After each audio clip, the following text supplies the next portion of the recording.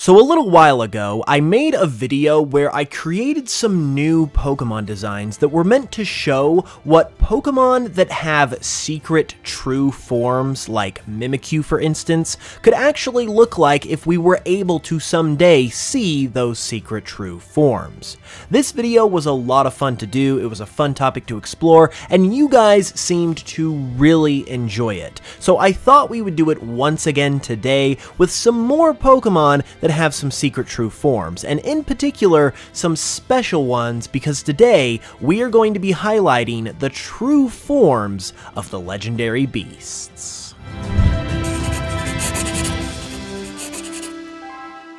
As we get into these original forms for the legendary beasts, I am very grateful and happy to say that they were made thanks in part to today's amazing sponsor, Ridge Wallet.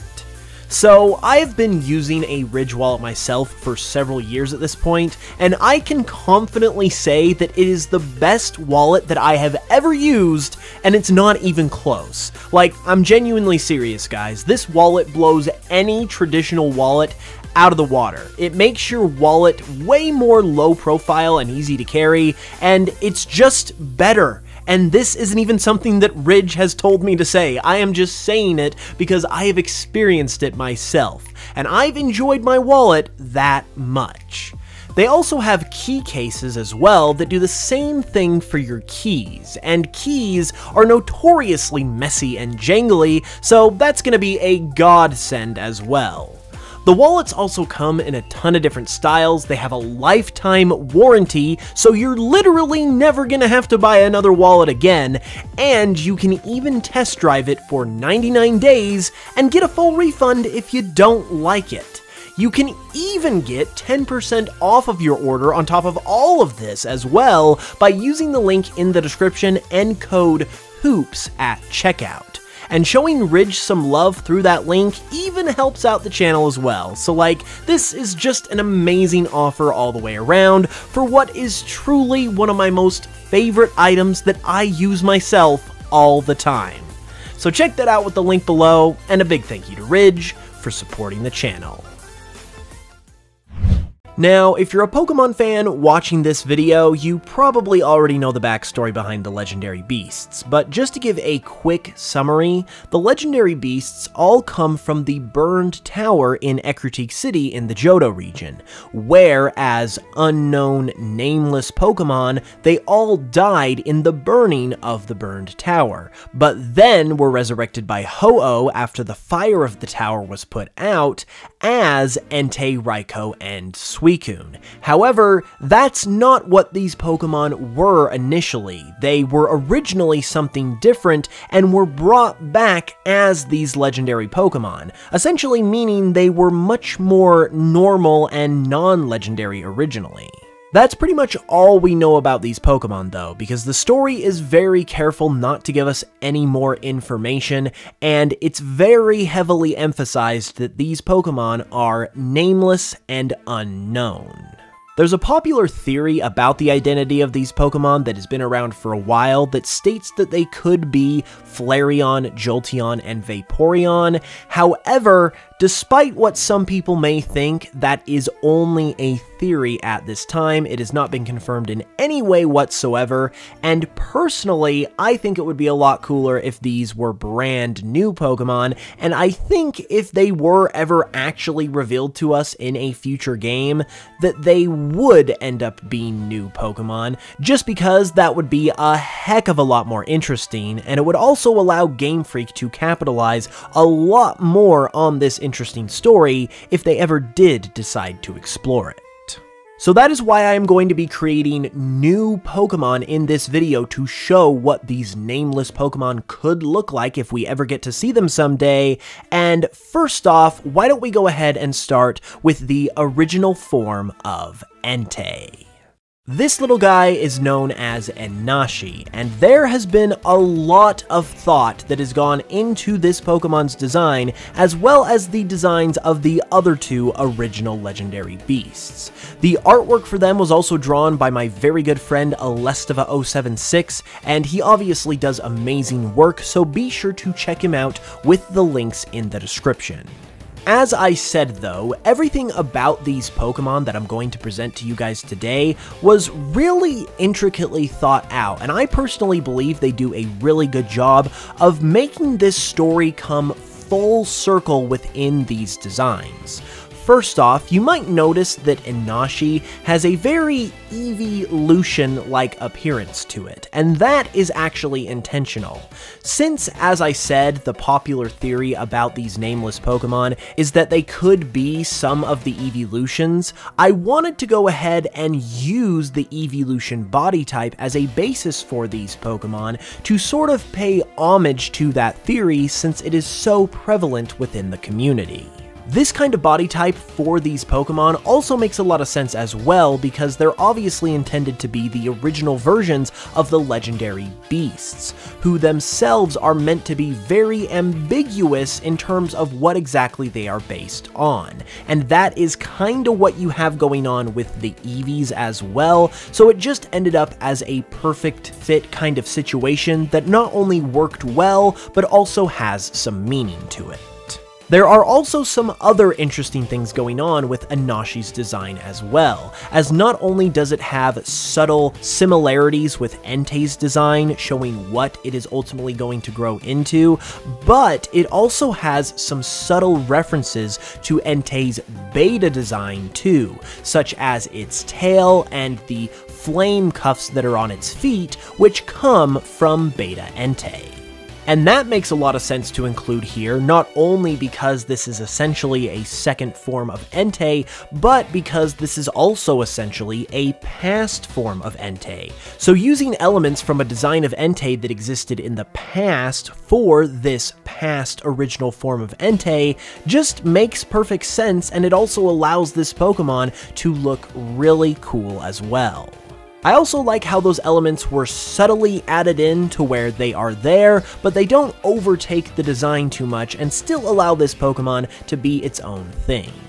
Enashi, just like Entei, is also a pure Fire-type Pokemon, and when it comes to its name, I'm actually going to save the explanation for its name until the end, because it connects to the names of the other two original legendary beasts that I have created for this video, and they actually have a lot of intricacy and detail to them, so I'm going to save that explanation for the end.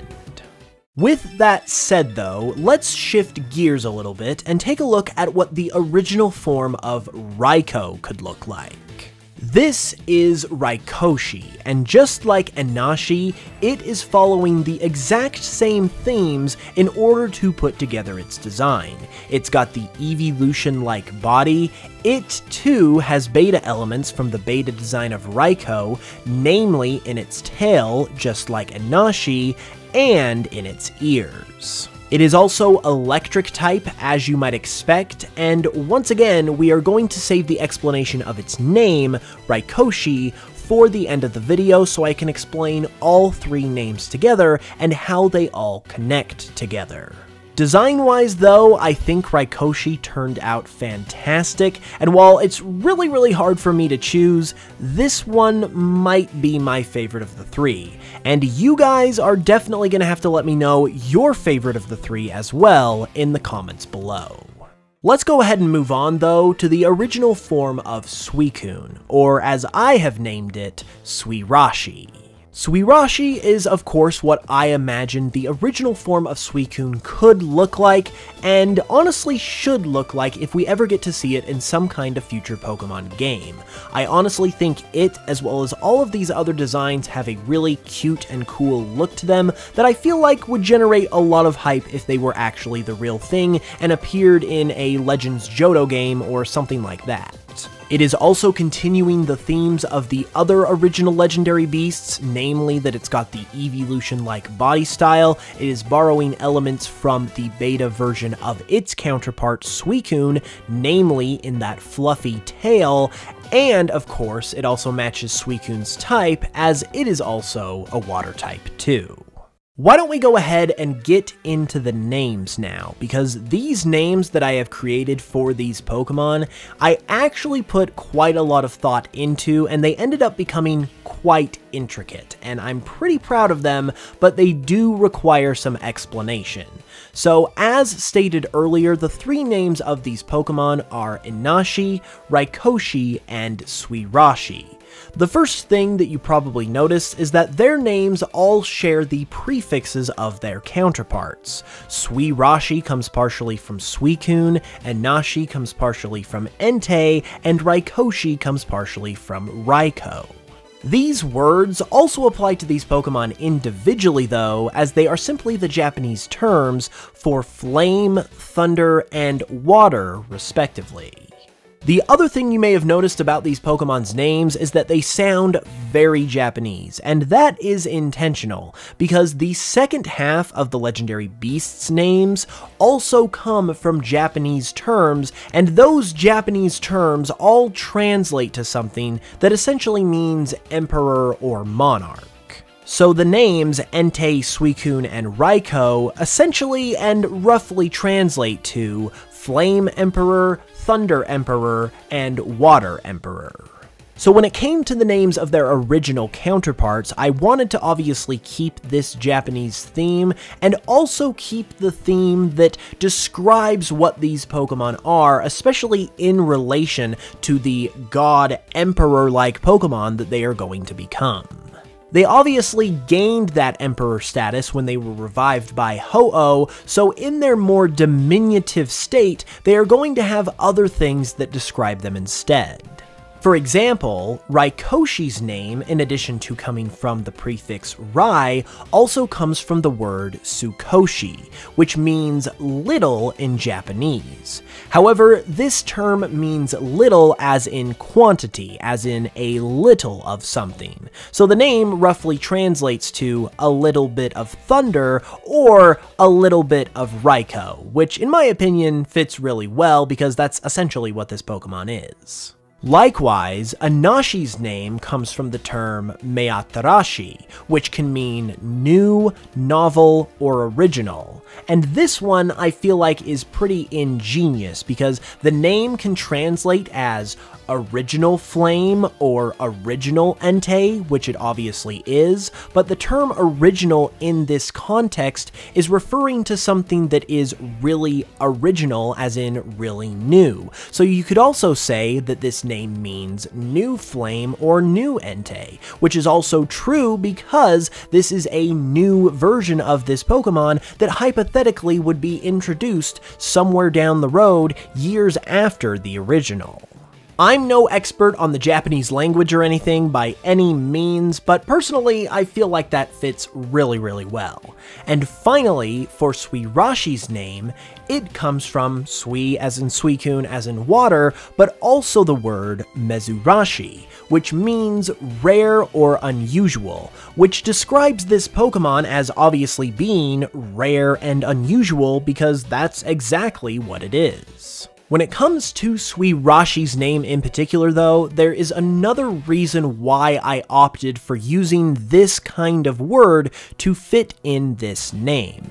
Number one, for good measure, I wanted to use it because it makes Suirashi's name a 3-syllable name, just like Inashi and Raikoshi, so they all have 3-syllable names, just like Entei, Suicune, and Raikou all have 2-syllable names. Additionally, I specifically chose Mezurashi as the root word for Suirashi's name because it ends in shi, just like Inashi and Raikoshi. And I did this not only to tie all of these Pokemon together as a group, but also because the suffix in this case, shi, is also a standalone word in the Japanese language, which means death. And this is meant to be an homage, or a sign of things to come, if you will, for the ultimate fate of these Pokemon, which is obviously that they die in the burning of the burned tower. So ultimately, I feel like these names actually came together pretty well. They were kind of difficult to put together with having to lean on a lot of Japanese terminology, but I feel like I was able to come up with something that worked. And I feel like with the names combined with the designs, which I've said are also really cool in my opinion, this just shows why these Pokemon need to actually exist, why we need to be able to see them, and why they should actually be brand new Pokemon. So here's hoping somewhere down the road, maybe in a Pokemon Legends Johto game, we'll eventually get to see these extremely iconic yet completely unknown Pokemon. With that said though, I now of course want to know what you guys think. Do you like these designs? Do you like the ideas I've put behind them? And which one is your favorite? Be sure to let me know all of that in the comments below, leave a like on the video if you enjoyed it, and subscribe for more if you're new.